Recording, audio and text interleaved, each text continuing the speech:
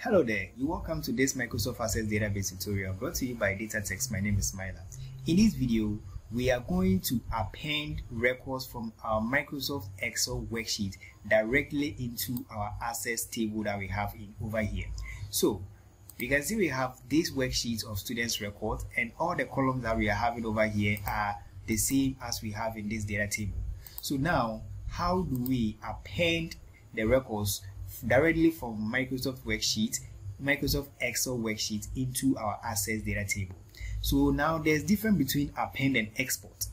If we choose to export this worksheet, it means that it will come into our database here as a table.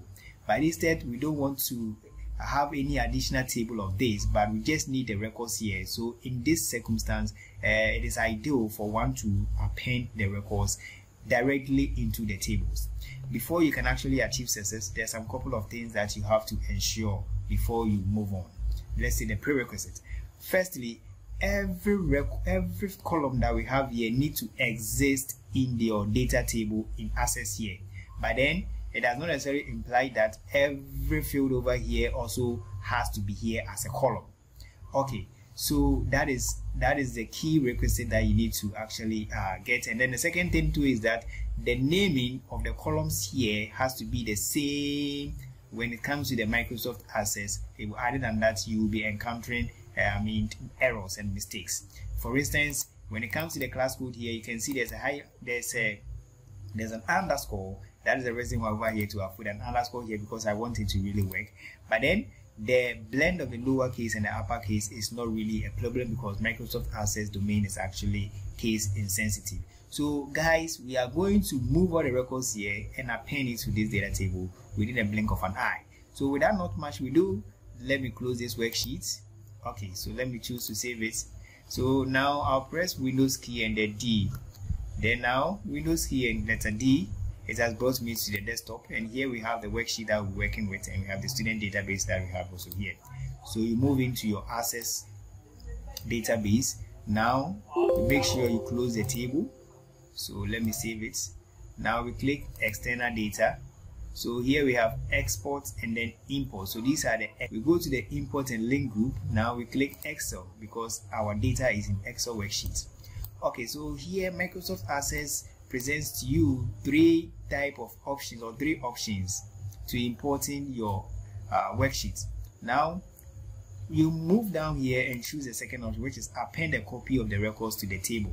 So now, which table are you appending the records to? Student information. In the case that you have a lot of tables in your Microsoft Access database, they will pop up and you have to select the particular table that is to host the data. Now you click the browse icon. So you choose where the worksheet is, or the worksheet can be found. So you choose this instead. Now we hit open. Now we hit OK. Okay, so now here we have two worksheets in here. So which of them are we importing the records from? So we are just using the NY worksheet. We just want to migrate the records that we have only on the NY worksheet into our student info table. So we select it. Now you hit next. Okay, so you make sure that your column headers have rightly been identified by the wizard. Now you move next. So import to table student info. Now you hit finish. Okay, so now once you see this particular window, it implies that your import is now successful. So now let us go into the student info, and you can see that hooray, we have the records here, and we have been able to transfer the records directly from the worksheet into our Access table without we not necessarily importing it. So if you should go to the data form here too, now you will see that we have the records here as well. So let us repeat the same process once more again for the PP worksheet. So I'll choose to close everything. I'll click Excel again, append, browse. So we scroll up, desktop. So this is where we have it, open. We hit OK. So now let's select the PP. We hit next. So you can see it's a very easy process. Now we hit finish. Okay, so this one too is now successful. So as soon as we click in here, now you will see that the PP records have also been added.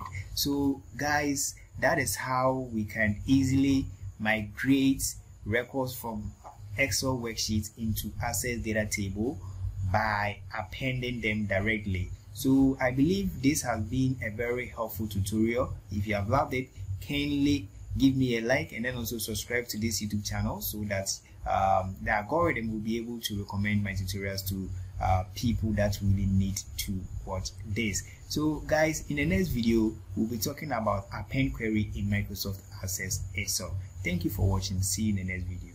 Bye.